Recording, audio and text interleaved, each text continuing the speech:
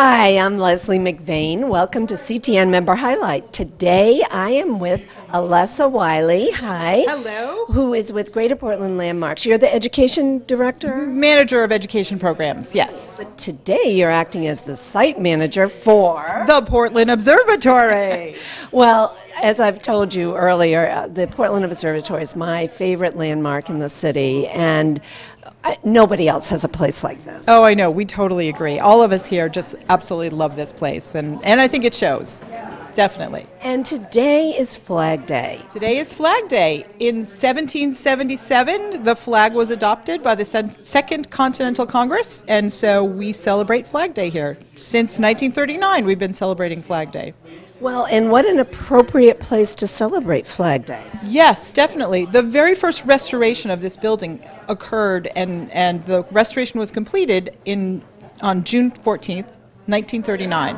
And that was the first time that they celebrated Flag Day here, and have kept that tradition on since then.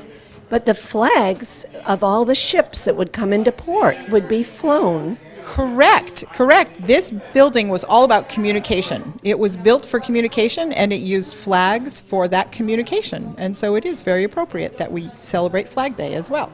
And what's nicer than a flag? I mean, it doesn't matter whether it's a country's flag or a banner proclaiming joy and happiness. Exactly. There's something very uplifting about a flag, and just especially seeing it today flying in the wind, or sometimes whipping today in the wind. It's just a beautiful sight. And I believe today is the 100th anniversary of Woodrow Wilson signing this in as an official day. Well, I didn't know that. That's terrific. I checked online. I like that. That's terrific. So tell us, how many years has Landmarks been opening the observatory for Flag Day free for the public? Free. Well, since actually 2000 in the building underwent a whole major restoration at the end of the 90s, and it reopened on Flag Day in 2000, and so basically we've been celebrating ever since. And this is early in the day, but you've already had 90 some odd people. We've had this nice steady stream of people all morning, and we're expecting to be continuing this afternoon, and we're even open late till 7 o'clock tonight to kind of be available for people coming home.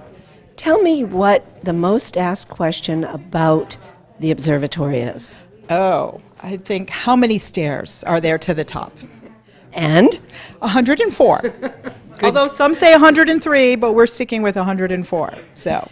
And the idea that it's looks like a lighthouse and it's on land in the middle of the city. Yes, that is another question. This is not a lighthouse, and no, it is not a lighthouse. It was built for communication, and that was its main purpose, and it communicated from ship to shore using flags. So it was a very simple process that was developed by Captain Lemuel Moody, who was the person who built this in 1807, and it just continued on being used until 1923, when the two-way radio came into being and it was no longer needed.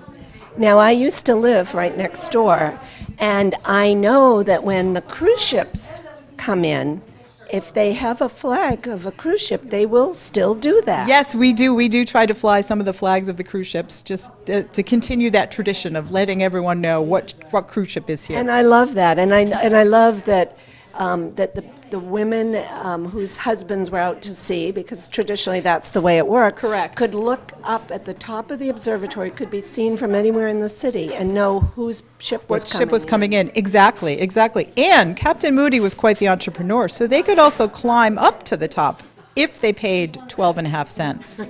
So. Well, I know it's free today, yes, but even when you charge something, you're not far from that, 12 cents.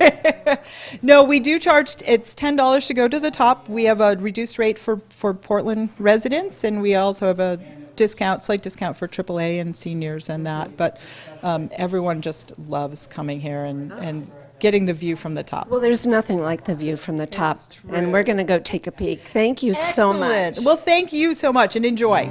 Forevermore I'll stay on the shore. I'll go to see